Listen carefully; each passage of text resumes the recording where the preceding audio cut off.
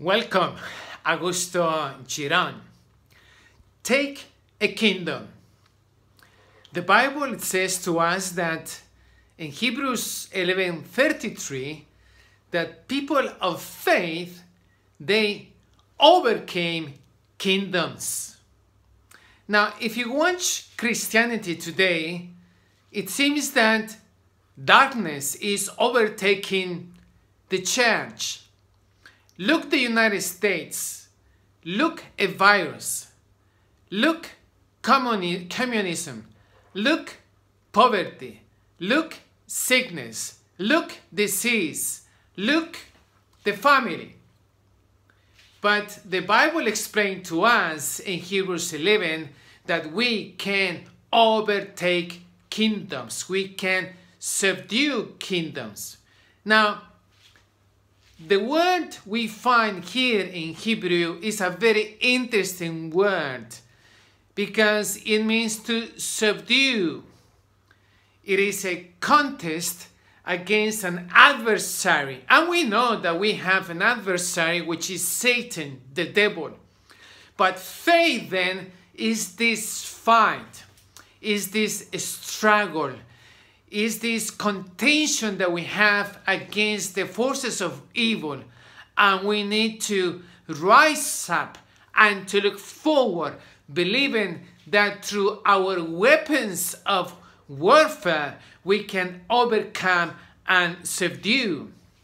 I, for instance, in the United States, I don't understand, or in England, Canada, I do not understand how the church is not participating in the politics of their nation, because it's gonna go worse if people do nothing. You see, in order to overcome a kingdom, the Bible tells us about David. Look, David, he overtook kingdoms. And I find that Gideon and the other people, the prophets, in order to do this, we must have what I call the 3 C's. We want to be cunning, smart. Cunning, I know, is not very well used in the English language, but really that's the word that I would like to use. We need to be smart.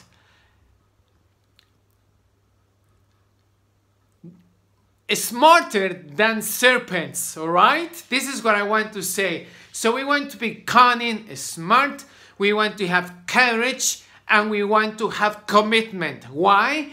Because this is a dispute. It's a contention. We are in the court of human life, and we're fighting against the forces of darkness. So if you want to take the kingdom of heaven, you want to be forceful, you want to be violent, you want to be proactive, you want to be someone who rises up and believe and to prepare. You want to put the armor of God, and you want to be, hey, this match is not greater to me, because through my faith, through the weapons that I have, I can overcome.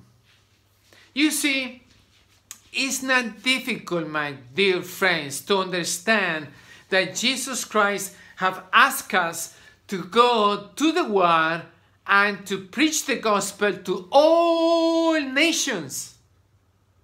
And that's why I feel so sorry for the United States, where I study. I lived more than 9 years of my life. England, I was there for 11 years, and I feel so sorry because the church is missing out the purpose.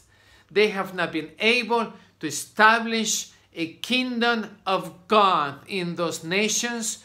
They have not participated in politics, and this is the price they're gonna pay.